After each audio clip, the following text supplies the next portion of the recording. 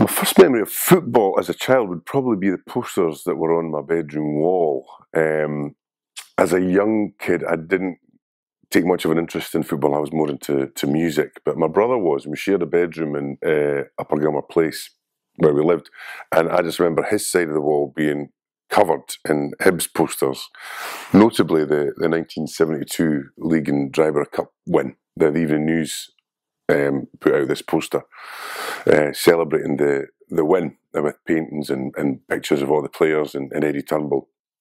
So I kind of grew up with all these faces, and I kind of, I could have rattled off the likes of your Pat Stanton, your Brownlees, your Croppleys, and kind of knew who they were, although I'd never ever seen them in action. But they're always talked about in the house between my dad and my brother. So that was probably my earliest introduction and recollection of football. The first time I actually saw it for real, other than playing at a park or whatever, was it was one night. I think I must have been about 7 or 8 year old, and I was in the house, and my brother was out playing, and he was meant to come back because my dad was going to take him to a match, but John never came back, and he stayed out late. So my dad went, right, he says, you're going to come to the match with me. No, he says, you're going to come out with me. I'm thinking, oh, this is great, me and my dad are going to go somewhere. In my head, I thought I was going to go and see the Tower of Inferno at the ABC, and as it turned out, we drove past the ABC and made our way down to Easter Road and watched a reserve match between Hibs and Hearts. And I was in tears because I didn't want to go to the football. I wanted to go and see Tower of Inferno. My brother was throwing a hissy fit back at the house because he wanted to go to the football and was getting kept in. And I just remember being bored out my nut when I first watched the game. It was a reserve match and it wasn't particularly exciting. And that's all I really sort of remember, was the first time I saw a sort of real football game at Easter Road. And it wasn't until many years later that I came back. I kind of missed the whole thing throughout the whole 80s. I was DJing and I was into my music way more than I was into football. I was into Scotland. I used to watch all the Scotland games. I never really started coming to Easter Road properly until 1990, something like that. I don't remember the exact game. I remember the circumstances around it. I'd been invited to come to Easter Road because I'd started working at Radio 4 at that point, and they had passes for the Weir Toyota Lounge in the main stand, which is kind of just down from where we are right now. And I remember thinking, well, I've never been to a game for years, but I thought, I tell you what, my dad would love that. And I'd been working away in the borders for about 2 or 3 years up until that point. And I kind of saw it as a way of getting to spend time with my dad. Because I was growing up, I'd moved out of the house and I had other social interests and I had my own flat. And I saw this as an opportunity to spend a bit of time with my dad on a Saturday afternoon. So I went, look, Dad, I says, look, I've got these passes, let's go to them, just take you to Easter Road for the day. And literally, and that's why I perhaps don't remember the first game, but I think it was by the second match here at Easter Road, I was completely hooked. And I remember going, what have I missed out on? I can't believe that I've let this pass me by for so long. And I was right into it. And we hadn't, we'd only just survived at that point. The whole hands off Hibs thing and been and gone and done. Hibs were safe. So Tom Farmer had arrived. And so, the future was we were in a bad place at that time. But that's kind of the time when I started coming.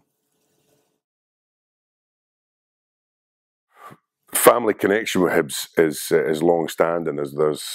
My granddad lived in Bothwell Street, which is across the other side of the bridge as you come Easter Road, and he went to the school, which is there, when it was a school back in the day. So he grew up literally in the shadows of Easter Road.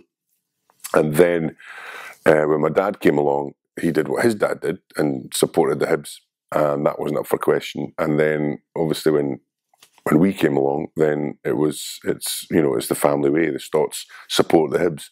And the funny thing was, my dad, although my granddad grew up here, literally a stone's throw from Easter Road, my dad grew up in Gorgie, in Dalry, in Downfield Place. So he was surrounded by Hearts fans. But because there was this family connection, Hibs was his team right from the very start. And, you'll hear men of a certain generation talking about the old days of going to Hibs and Hearts games with other pals, and they would go to Tynecastle one week, the Hibs fans, with their Hearts pals, and then they'd go to Easter Road the next week to watch it, and then they would do that en masse and as a group. And that's certainly what my dad did. And he was probably a lone Hibs fan in a sea of Jambos, but he remained true to that. And I think what that's also given us is and I've got a lot of pals that are Hearts fans as well, and it's that relationship and that rivalry and that friendly banter that we all enjoy so much. And I've kind of grown up with that as well, because a lot of my dad's pals, as I say, were Hearts fans. But Dad is massive with regards to me supporting Hibs and coming to Hibs. He's the reason I came in the first place, and he's the reason I still come, because 27 years on from when I first came to Easter Road with my dad, we still come to the home games whenever I can. And so yeah, I cannot imagine not doing Hibs were it not for my dad. Who is my favourite player? That's the $1 million question that you can ask any football fan, let alone any Hibs fan. Every fan will have their own favourites. You could say the obvious. We've got Frank Sozzi there. I wasn't lucky enough to see Gordon Smith play, but I heard great things. Frank is an obvious choice because he was such a classy player. Long before he arrived at Easter Road, he was a fantastic footballer. So we were so lucky to have him. So Frank would be an obvious one. That whole era, you could reel off a lot of the players in that team. Russell Latipi was just amazing to watch, and John O'Neill. I love John O'Neill as a player. But there's a couple that have always kind of stood out for me who perhaps don't get the plaudits and the glory that the likes of Frank Sozzi and Latapi do. One that was Kevin McAllister, and I just loved watching Kevin McAllister play and how he ran up that wing just for a tiny wee player, and the things that he could do on the ball. You were almost out of your seat every time he went, because you never knew what he was going to do with it, and it was usually always good. And another one was David Murphy. David Murphy, for me, was just a classy footballer. Anytime the ball kind of came at him at the back, you just felt calm, because you knew, one, he wasn't going to give it away, and two, he was going to place it somewhere to someone that you weren't expecting. So yeah, there's many players that you could reel off and say, but for me, the two that I've always really been excited about watching over the years, I would say Crunchy, Ken McAllister, and David Murphy, both classy players.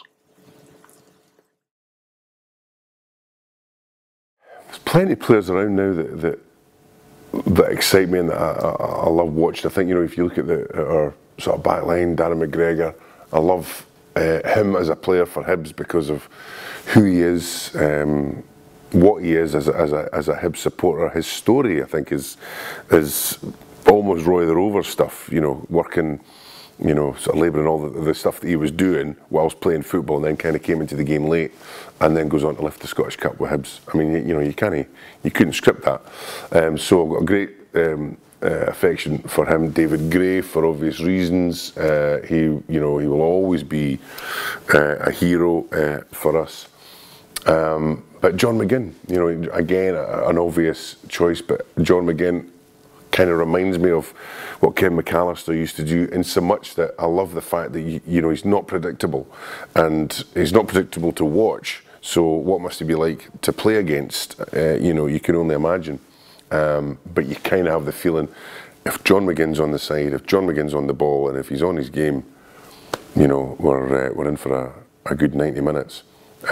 Jason Cummins, I think, is a complete BAM, but I am absolutely thrilled we have him as our BAM, and I think he's in the right place, because we love that. We love footballers with a bit of personality. We would never have. I don't think you'd ever want to batter that out of him. And yeah, he'll do daft things, but yeah, he can create some magic out of nowhere. And some of his little quips when getting interviewed are going down as in the stuff of legend. So Jason gives us a real sparky personality on and off the pitch, and that's a delight. And I think the longer we can keep a hold of him, the better.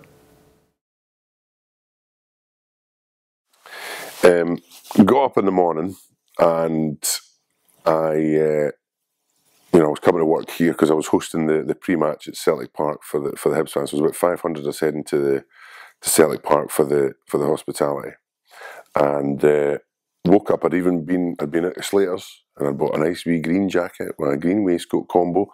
So I was all dressed. I had all my gear looked out, but there was that feeling of, oh God, we're so close to this, but it could end in the way that it has done for so many. So that was the photograph that I took of myself.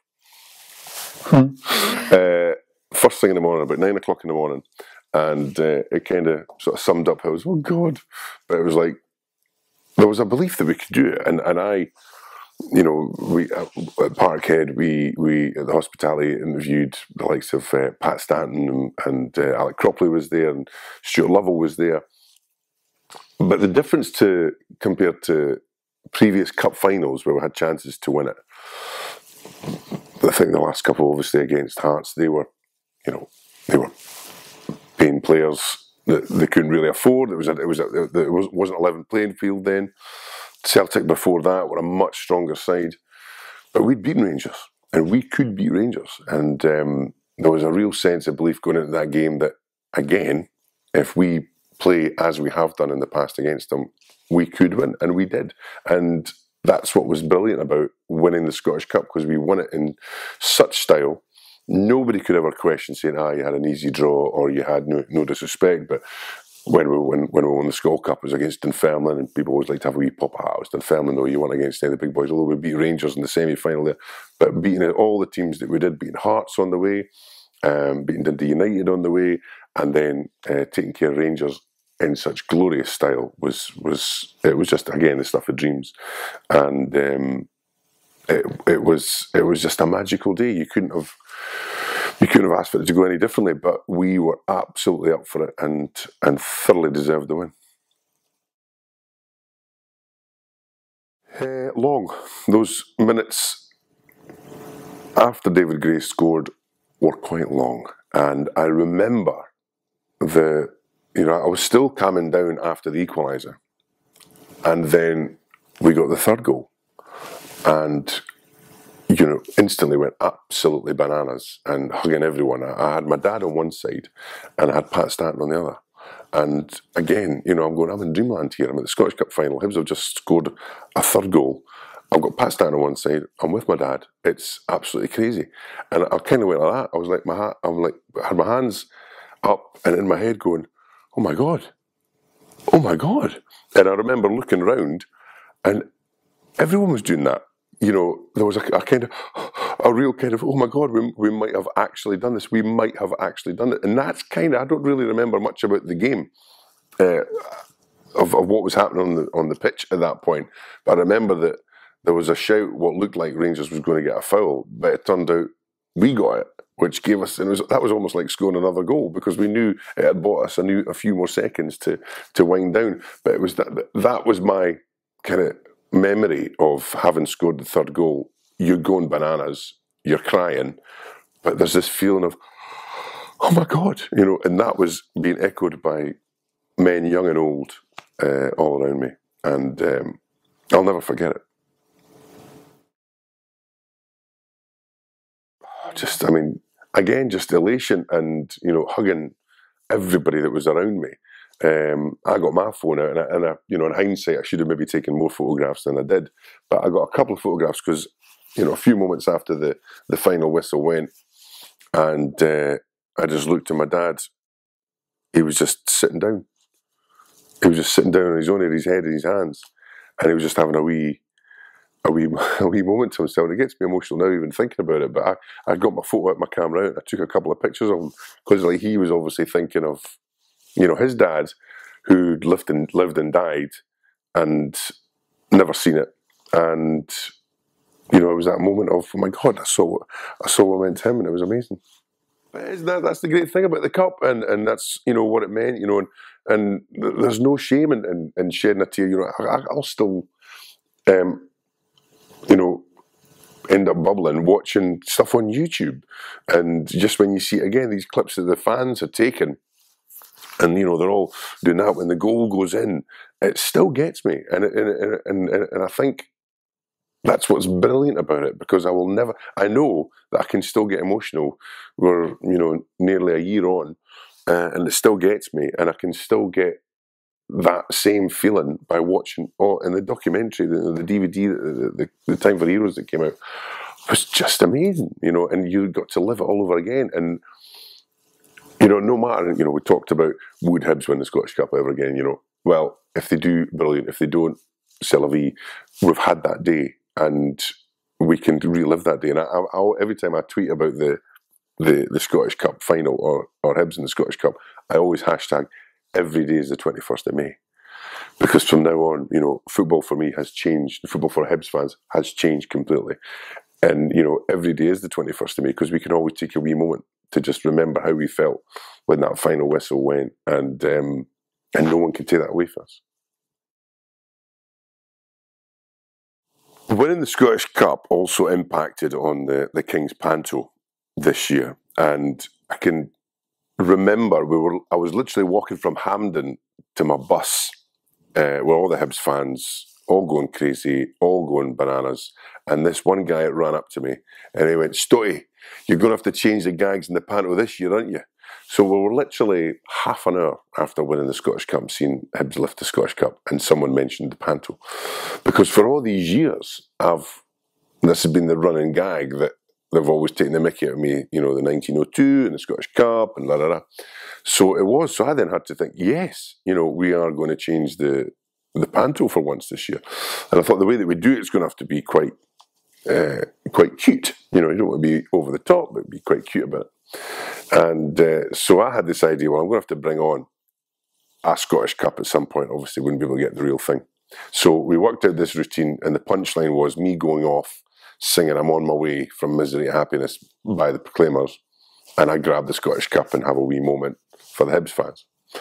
And it was a tricky one explaining that to our producers in London and Scarborough and Alan Stewart, and saying, "Look, you're going to have to trust me on this one." And they're like going, "Hibs Scottish Cup, what are you talking about? What's because down there they don't quite grasp." So I'm saying, "Look, trust me, let me do this. It'll go down a storm most nights." And so we did it, and it did, and it was got a great reaction. I come on, and I had this sort of cardboard cutout of the Scottish Cup, and then I'm speaking to the club, and they said, "Look, do you want to have the cup, the actual cup, on stage at the King's?" And I was like, "Are you kidding me?" So I had to arrange the logistics of it, because we needed somebody there to look after it. And I says, "Look, I need it there for that moment. I'm going to take it across. We'll do this and do that." So we had to change. The show effectively had to be tweaked slightly so that we knew this was happening, and we got on Christmas Eve.